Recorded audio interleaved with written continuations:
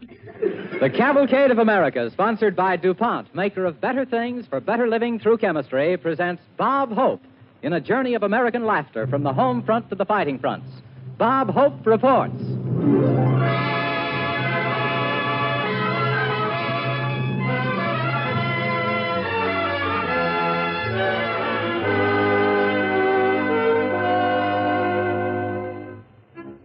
Tonight, the Cavalcade of America reenacts the greatest odyssey of laughter of this or any war. The story of Francis Langford, Tony Romano, Jack Pepper, and Bob Hope, who, armed with music and humor, brought a touch of America to the men who have seen their comrades die for America. Of these four patriots, one is here to tell the nation how the American industry ranks with gun, plane, farm, and factory as a fighting weapon of war. Speaking for his three companions and starring in our program written by Glenn Wheaton, the number one comedian of the armed forces, Bob Hope, on the Cavalcade of America.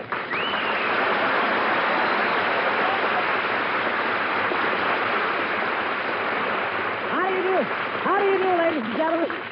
This is Bob, just back from overseas Hope, telling everybody that when the Axis got their ration books, Hitler worried about the Reds, Tojo the White, and Mussolini blue.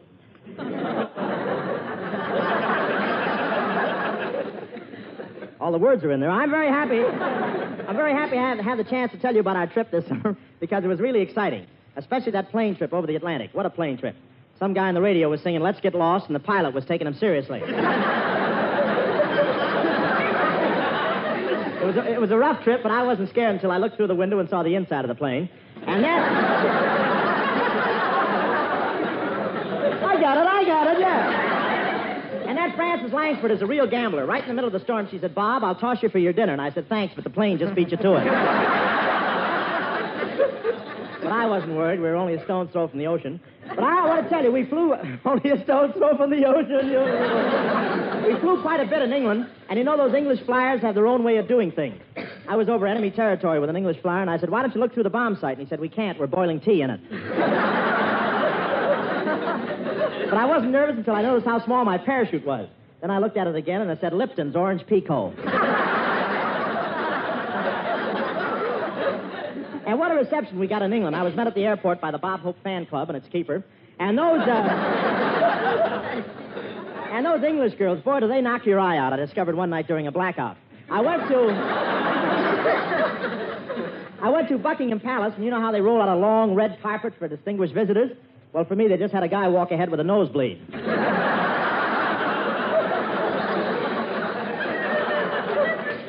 The King and Queen saw my act in England. After the first few minutes, the King turned to the Queen and said, "I see we're beginning to pay back for Lend-Lease." And from England, we went to Algiers. The last time I saw Algiers, Charles Boyer was in it. But what a... that's just for the picture-going people, I think. What a country that North Africa is. Texas with Arabs. What a country, boy. I won't say it's dusty there, but it's the only place I know where you spit cement. And those troops in North Africa are doing a job, and they're all great guys over there, outside of one boy that I met while I was doing KP. This lad had been breaking all the rules, shooting dice, going AWL, running around with women. So I walked up to him and I said, "Son, what's the big idea?" And he said, "Mr. Hope, did you give a pint of blood to the Red Cross last year?" And I said, "Yes." And he said, "Well, shake hands with the guy that got it."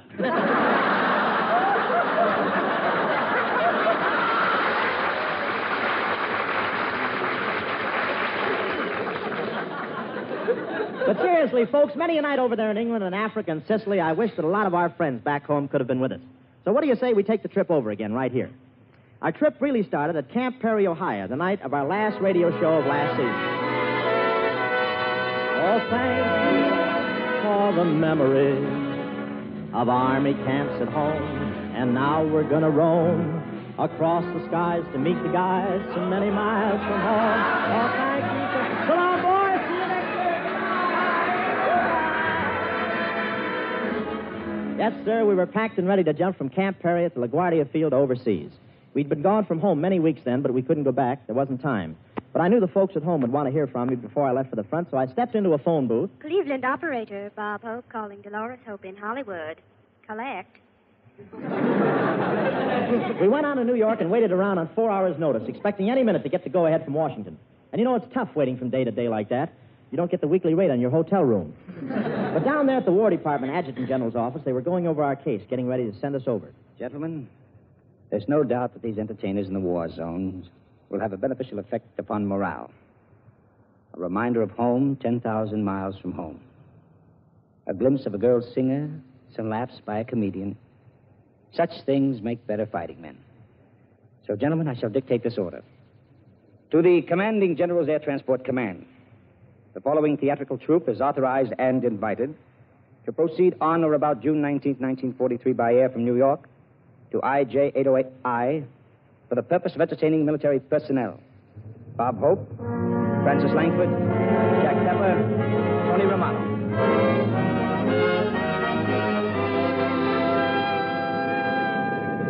We were a good distance out over the Atlantic on our way to that IJ 808I, and I'd tell you about the weather, except General Arnold may be listening.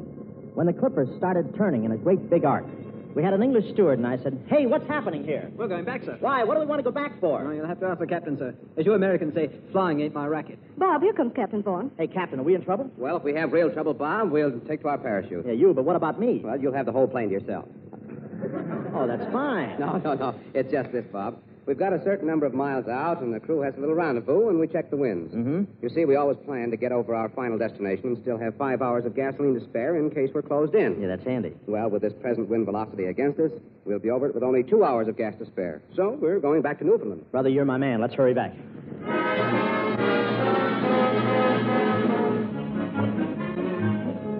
So we tried it again the next day, and it wasn't long before we were in London. And we'll never forget the night the four of us popped in to do one of our first hospital shows somewhere in England. Come on, Francis. Come on, Jack, Tony. Hiya, boys. How are our fellow tourists? Well, what are we going to do? Oh, Bob. Should we... Huh? That boy over there. So burned. Oh, that's Charlie, Miss Langford. Serious case. Caught in a tank. Flamethrowers. Yeah, Charlie. Say, we just did a show around the corner. You couldn't make it, so we came over here to see you. Say, guess who we saw in London, Charlie? Clark Gable, Captain Clark Gable. Same old Clark, same old glamour, same old ears. Wait, Charlie, you're jumping my gag. You've heard about Clark Gable, haven't you? You know they won't let him ride in the fortresses anymore. His ears hold the plane back. Say, gang, what about a song? How about some music? What do you say, Charlie? Yeah, Bob. A song. Well, name it, brother, name it. Oh, you'd be so nice to come home to.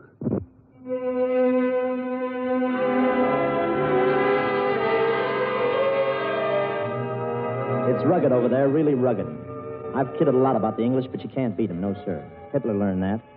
I guess one reason I like the English so much is that so many folks in this country are cut from the same cloth. And it's all wool, believe me. They've got a sense of humor like Americans have.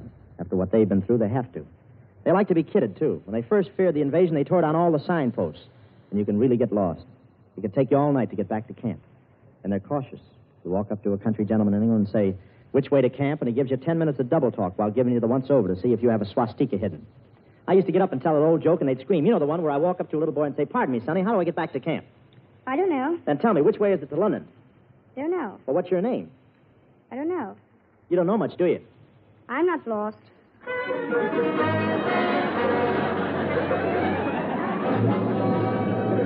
One evening before chow, somewhere in the British Isles, we looked up and saw a huge formation of flying fortresses coming back. They split up, and 18 of them landed at the base where we had just played that afternoon. We ran over to headquarters where the crews walk in. Well, for the No, it can't be. Well, it sure is.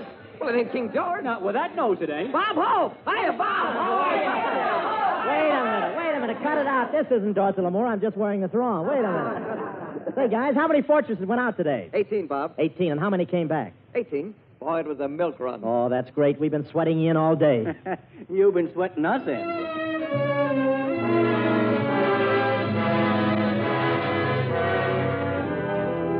Same base. A few nights later, we were going to have a little celebration. A kid named Bill that we all knew was on his 25th bombing mission over the continent. We were all sitting out there in the dark waiting for the big ships to return, waiting to spring a surprise celebration on Bill. There they come. Believe it or not, I found some ice cream. Will Bill go for that when he gets in? 12 planes have gone out. They come in one at a time. 5, 6, 7. 2 more, that's 9. 1 more all shot up, that's 10.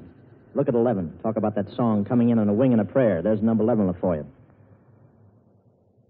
But number 12 and Bill are still out there somewhere. That's the way it goes over there.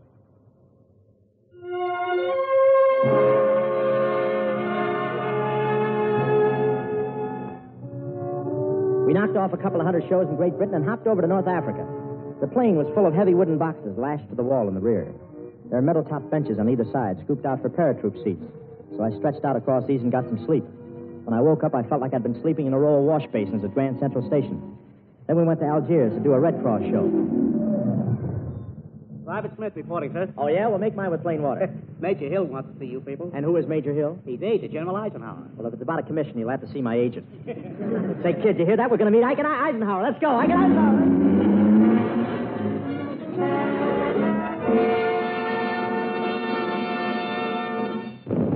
How about it, General Eisenhower? An autographed picture of you standing with us, huh? Well, Bob, I was going to ask you folks the same thing. Why would you want a picture of me? I want to sell it to Crosby. But seriously, General Eisenhower, this will be one of the lasting memories of our trip, meeting you. No more so than for me, Bob. You folks are performing a splendid service, one that pays dividends from a military point of view. Morale is a weapon of war, Bob, as much as any plane or tank or gun. For it's the spirit of the man that gives the weapon its power. And you entertainers who symbolize home to our troops strengthen that spirit.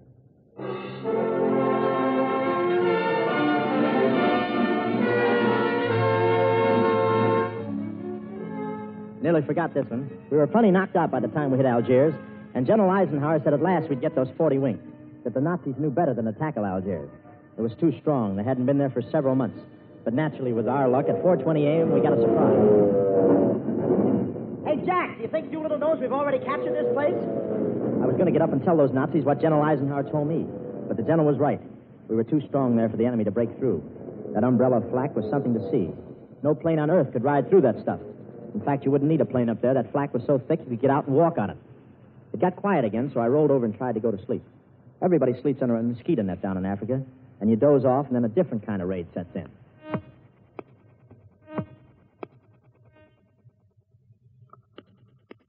I always kept a copy of Esquire handy just to swat mosquitoes.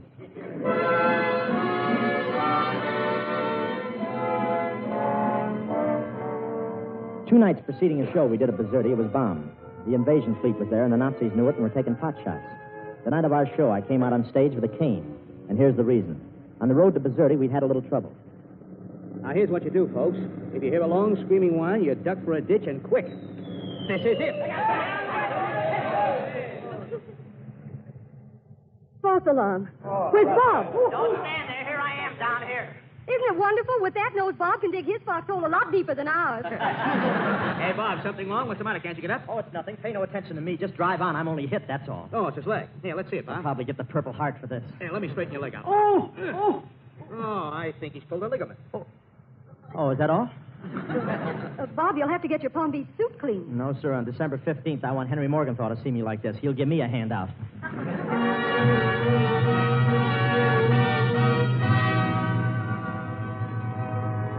You are listening to Bob Hope in Bob Hope Reports on the Cavalcade of America, sponsored by DuPont, maker of better things for better living through chemistry. Our play is a reenactment of the now famous trip made to England, Africa, Sicily, and Iceland by Bob Hope, Francis Langford, Tony Romano, and Jack Pepper to bring entertainment to our men overseas. As we continue, Bob Hope resumes his first-hand account of the adventure of his 3 fellow troopers and himself. At a base hospital in North Africa, we finished a show. We'd been going 10 weeks by that time, doing 3 and 4 shows a day, and we were leaving for Bizerti again when a doctor walked up. Bob, would you folks mind going through just a couple of more wards? For the first time on the trip, we hesitated. We were half dead. Well, you think you can make it? Or do you want to go back? Let's go. Come on, Francis. Come on, Jack. Shake it up.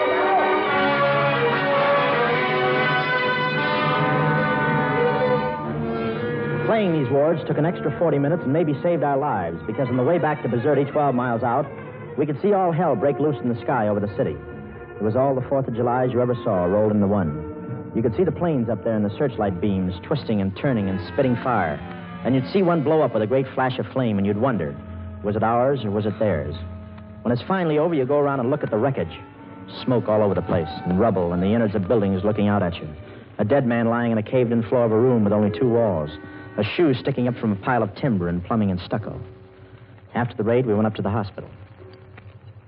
Nurse, come here, please. Yes, Doctor. Tell the orderly to remove the body from this bed. Yes, Doctor. It's my little brother. Nurse. It's my little brother. It's my little brother. Get her out, quick.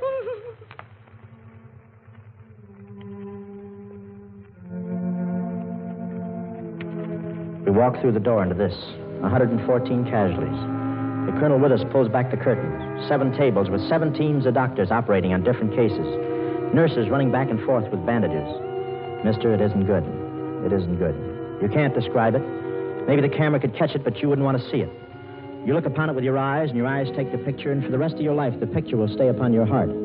Faces black and swollen from fire, looking up at you and not seeing you. Maybe seeing nothing. Maybe looking at God, because who else would know the reason for a thing like that? The side door opens. Here comes a stretcher. A kid with a crushed leg. He's holding onto the hand of a pal walking beside the stretcher. Put him down. They put him down. The pal lets go of his hand. Hey, hold on. Hold on to my hand. Please hold on. We walk around past the beds. We can talk to some of the men, light a cigarette here, talk about Chicago with this one, about this fella's mother, this guy's wife, and this kid's brother. Sure, we'll call him up when we get home again and tell him we saw Johnny in Bizerti. Said he was doing fine. Doing fine.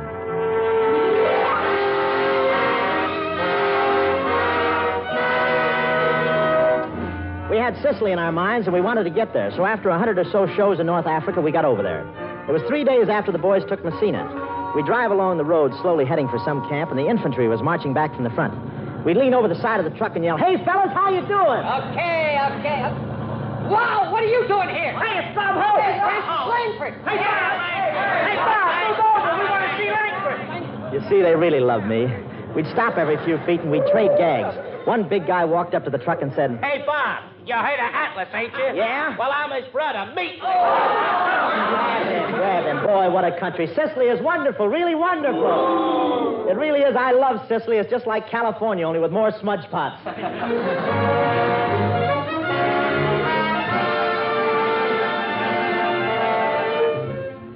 The largest crowd we played to was there in Sicily.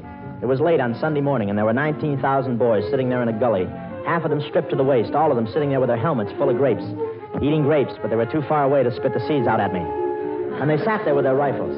Brother, did you ever do a show looking down the nozzles of 19,000 rifles? I came out on the stage, and boy, were they happy to see me.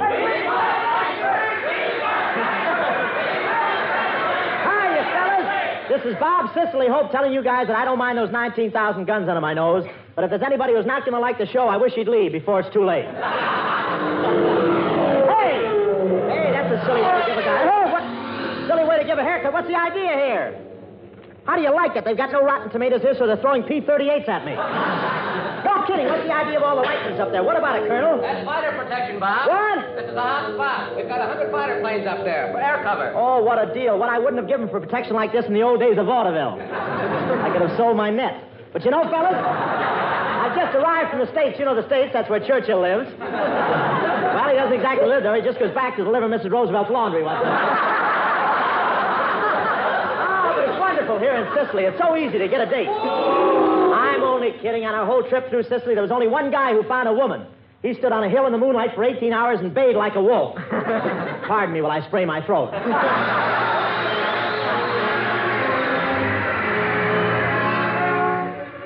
Oh, great guys over there. I was talking to a couple of the boys one night. You know, Bob, I'd just like to get back home for about 5 days and put my feet under the table. I bet you would. Not me, boy.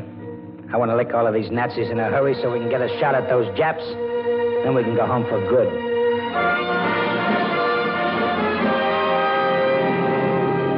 We went back to Africa and then to England and then to Iceland, and it's still like a dream. But we've been flying for a number of hours, and we hit rain and then sunshine and then fog, and we'd be in the clouds, and nobody was saying much. I guess we were just tired, or maybe wondering why it was so quiet. We were on our way home again, and we were getting closer to New York, and it was confusing. We were mixed up. It was hard to know whether it was last night or a century ago in somebody else's life that we saw 114 men in a hospital after an air raid, and 19,000 men eating grapes out of their helmets and laughing louder than men ever laughed at the neighborhood theater in Peoria. Nobody had been saying much when suddenly we heard Francis say, "Oh, Jack, Tony, look out there. You can just see it through the smoke and haze. See it, Bob?" "See what?" "I think it's the Empire State Building." "Oh, but Francis, look down there. Look at the old girl in the harbor." "The Statue of Liberty. Gee, remember all the fellas who talked about seeing her again? She kind of looks all right, doesn't she?" From the way those boys talked overseas, we're looking down there at the real sweetheart of the armed forces."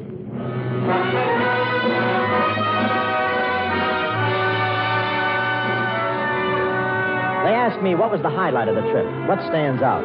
Well, naturally, the biggest thrill of a trip like ours is getting back home again. And there's a thing or two that all of us can still do better than we're doing to give more men that thrill.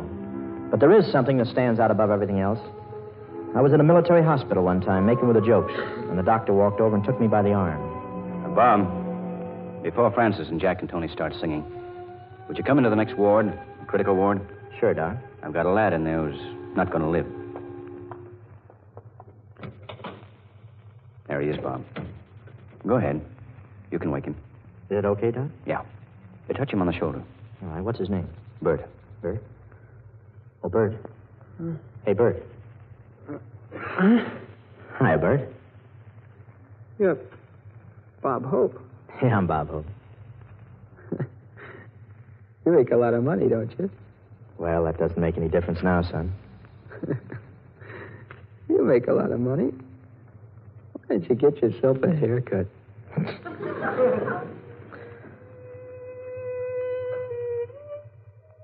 I have a letter from that kid's mother. Dear Mr. Hope, I wonder if you remember a very young boy in a serious condition who made the remark about you taking some of your money and getting a haircut. He was my only son. And he wrote me, Mother, those entertainers we've been seeing over here almost make the boys think they're home again. They're doing a swell job. I only wish that I could finish mine. What about that, huh? What about that?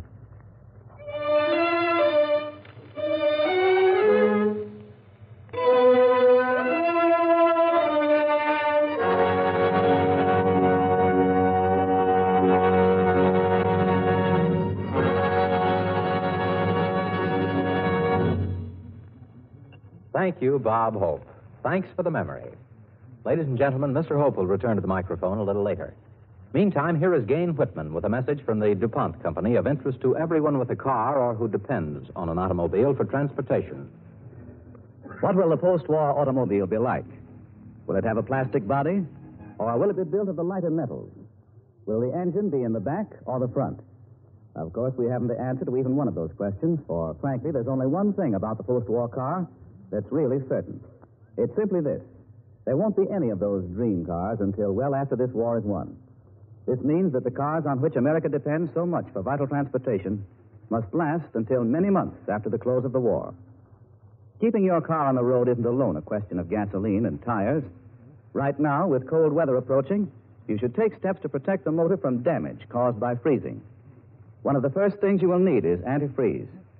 To meet this need, DuPont provides 3 dependable products. One is Zerex, the non-evaporating antifreeze made from ethylene glycol.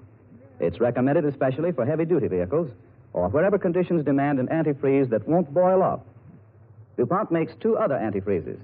One is War Emergency Zerone. The other is DuPont 5-Star.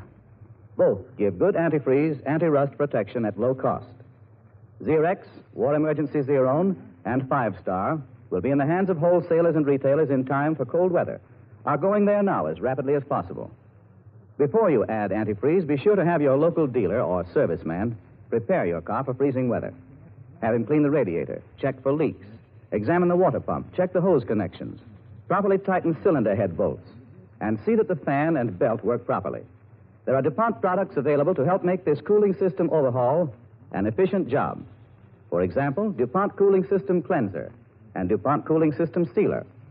To help you prepare your car for the cold weather that's just around the corner, DuPont has printed a booklet which tells how to take care of the cooling system of your car. Just send a card or letter to DuPont, Radio Section, Wilmington, 98, Delaware, requesting a free copy. Proper winter care will help keep your car on the job until the day when you can again enjoy the peacetime. DuPont, better things for better living through chemistry.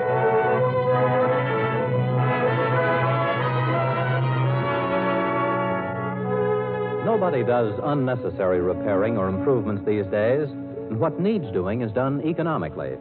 That is why so many homeowners are using Speed Easy, the new DuPont wall finish that covers even dingy wallpaper with one coat.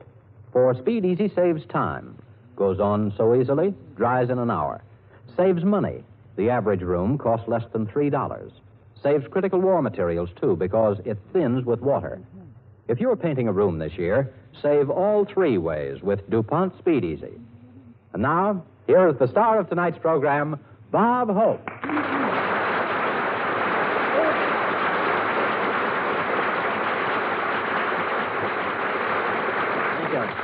Well, folks, I want to thank you for running back over that trip with me. And again, I want to take off my hat to Jack Pepper, Tony Romano, and Frances Langford. The Pioneer women had nothing on that Langford gal. She's terrific. And that applies to a good share of the people in this entertainment industry. They're aware of their responsibilities in this war, and they're doing a swell job at home and all over the world. From the Arctic to the equator, our fighting men have seen a big parade of names and faces familiar to you. And through the radio, pictures, and USO tours, the armed forces will keep on seeing their favorites. Because show people are the kind of people who can play a week at the Paramount Theater in New York and jump to the Solomons for 6 weeks in the GI Jungle Circuit. And what's more, they're doing it. Thank you.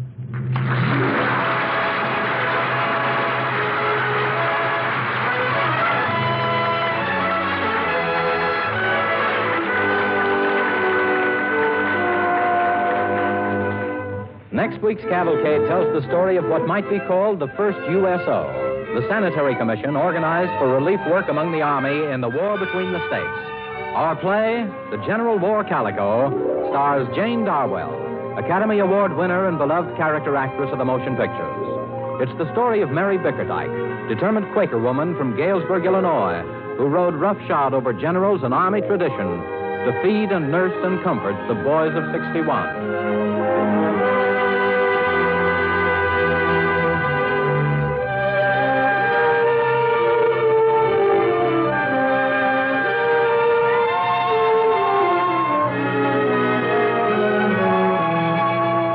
Be sure to hear Jane Darwell in The General War Calico, a cavalcade play that will make you laugh and cry and cheer. It is the story of the great heart of America as it comforts its sons in battle. Next Monday evening, Jane Darwell in The General War Calico on the Cavalcade of America.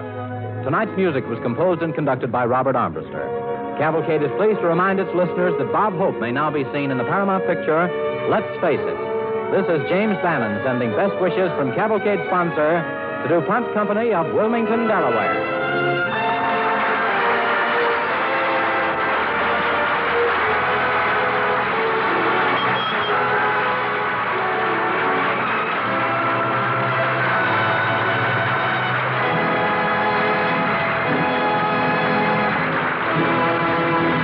The Cavalcade of America came to you from Hollywood. This is the National Broadcasting Company.